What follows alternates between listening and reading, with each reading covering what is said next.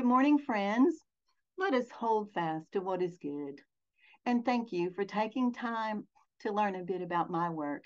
I'm Jan Burleson, and I came to formal art education as I was moving out of my life career as a therapist. Taking a look back, it is easy to see that honoring personal history and transforming the old into a pictorial new have been prevalent themes in my work, as have rhythms that speak of the unity of fragility and stability. The work of life contains much wear and tear, suffering as well as joy, and no one is exempt from sorrow. The art of therapy can be like a search for light in a dark tunnel, a holding fast to what is good while rebuilding a new structure from what may seem like the rubble of life. The seeds of my current paintings were sown a few weeks into the pandemic when most of life felt tragic and fragile. On a day that my emotions spilled out all over, right out on my precious 5-year-old granddaughter, whose fault, of course, it was not.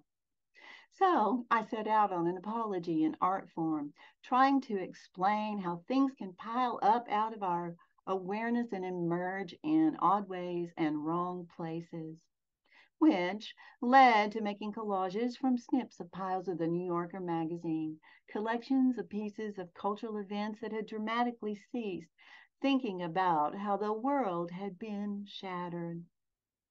The pieces were then reconstructed into formally arranged stacks that reference brokenness and rebuilding. I then made paintings of various color arrangements, the energy a little jazzy with a veiled mystique. They are vivid and rhythmic abstracts, and they are philosophies with their own identities, and they enliven a room. I titled them Things Pile Up.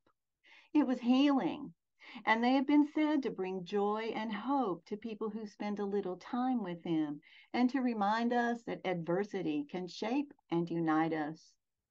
My paintings have been juried in 2 exhibits throughout our East Tennessee region, in Chattanooga in the AVA members juried shows and in the Chattanooga Art Space shows at the airport, in Slocum Gallery's Positive Negative exhibits, in Knoxville Arts and Cultural Alliance's National Juried and Arts in the Airport, and in their first solo show at Knoxville's Emporium in 2022.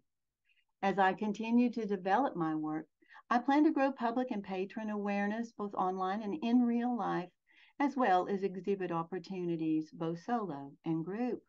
I'll be creating alliances with other artists and exploring gallery and interior design representation. And I am pleased to announce an upcoming show along with 3 artists I curated together for an exhibit of works with a similar vibe. The opening will be November's 1st, Friday the 3rd, and we would love for you to attend and experience our art in unison. I hope you find meaning in my paintings.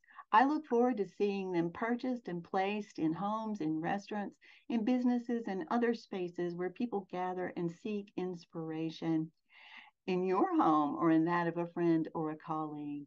Please join me in expanding awareness of my work. I invite you to enjoy my website, sign up for my newsletter, and share with others. Assist me in making connections with other artists, with gallerists, and with interior designers and media entrepreneurs. Doing so will help me achieve increased awareness of my work and its life in the world through personal acquisitions. Become a patron.